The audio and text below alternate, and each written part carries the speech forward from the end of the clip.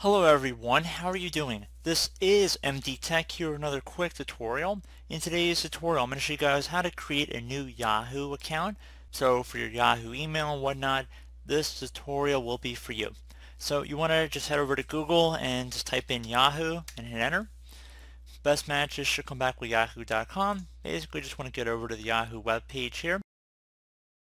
Go ahead and left click on the sign in button near the right side across from the Yahoo search bar. So go ahead and just left click on sign in. At this point you want to go underneath where it says don't have an account, sign up, left click on that one time. Now at this point you just want to insert your name, email address, as well as a phone number for verification purposes, birth, month, day, and year, as well as your gender. If you chose to do so, you can see it's an optional field here. And then you just go ahead and left click on continue, and that would be about it. So pretty straightforward tutorial, guys. Do hope I was able to help you out, and I do look forward to catching you all in the next tutorial. Goodbye.